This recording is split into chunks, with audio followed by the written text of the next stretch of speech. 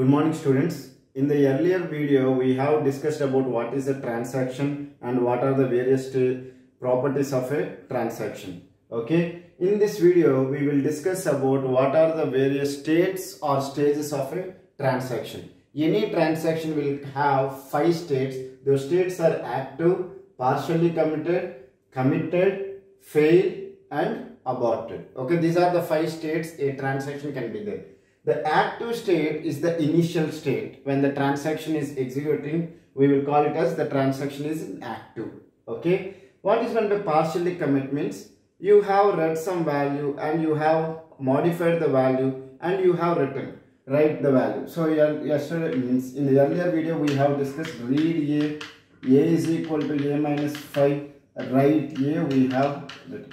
Now write a is we are saving, but the save is partially commit means it will be stored in the memory only, but it will not be updated in the database. If we perform commit operation means if the transaction goes to the commit state, then it will be permanently stored in the database. I hope you have understood what is an active state, partially commit and commit. Now when we are executing any transaction, because of some problem it can go to the fail state also. Okay, from an active state also it can come to the fail state without partial commit means you have executed the transaction, so the transaction is active. When you are executing this operation, the transaction was failed. So from an active state also it can come to the fail. You have performed the partial commit, meaning is that write A also you have performed. After that there is another transaction called read, another operation called read B. Okay, after performing the partial commit, because of some problem it was failed.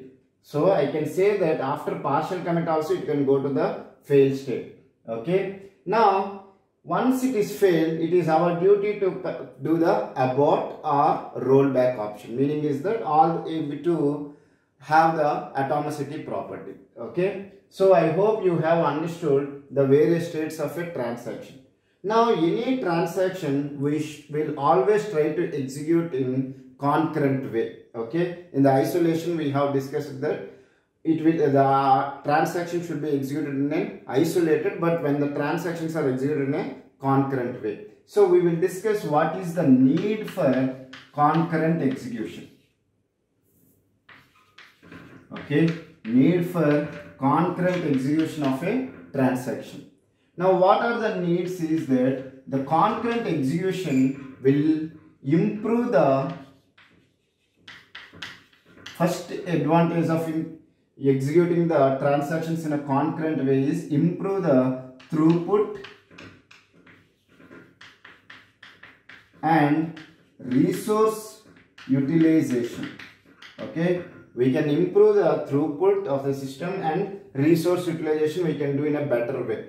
And the second advantage is that reduce waiting time. Reduce waiting time. So let me discuss this one with a simple example. Okay, let me see. When you are watching this video, okay, maybe some students can do the WhatsApp to their friends. Is it clear? So what they are doing, they are watching this video and also in concurrent way they are sending the message to their friend. Okay, so if I do it in a serial way, first you watch the entire video, my video, then you message to your friend. That is one series. Another series is you message to your friend, then start watching my entire video. This is the serial execution. But what is the problem with the serial execution?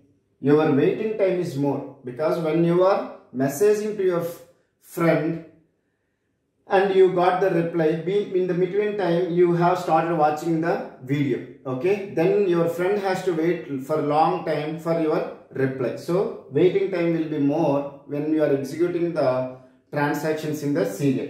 And another one is improve the throughput and resource utilization, because you have the talent of doing the multitasking.